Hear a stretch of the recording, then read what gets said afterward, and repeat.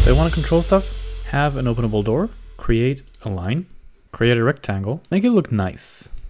With the select and link tool, link the rectangle to the line, right click on it and open Curve Editor. In the Curve Editor, right click the X position, assign controller, float limit. Move the rectangle to the left so that it goes outside the line and drag the lower limit up until it starts to move.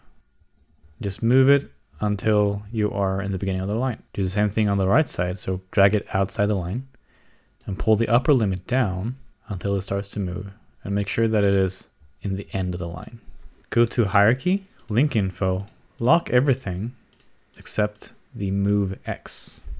Now, you cannot move it in any direction except along the line. If you move the line, however, the rectangle will follow nicely. Let's fancy it up a little bit. Make a rectangle, round the corners, add some text. Let's name it door, open, close, scale it down. Link the line and the text to the rectangle. Give them all a white color. Now if you move the rectangle, everything will follow nicely. Go to Animation, Reaction Manager. Chances are you've never heard about this before. In the Reaction Manager, click the green plus to add a reaction driver. Click on the rectangle, go to Transform, Position, X Position, and Limit Controller. This is the one we just created. Now click the door that you want to be able to open. Click the plus Add Selected. We can go to Transform, Rotation. I think it's Z rotation. Now all we have to do is to click Create Mode, move the rectangle, open the door, click this button called Create State. Unclick Create Mode, and you now move the rectangle. The door will follow nicely. Good thing with this is that if you copy the door, they will be individually controllable like this.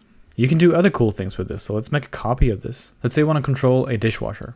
So let's create a new one, same as before, click the rectangle, transform, position, X position, Bezier float. Want to have this one, add, transform, rotation, X rotation.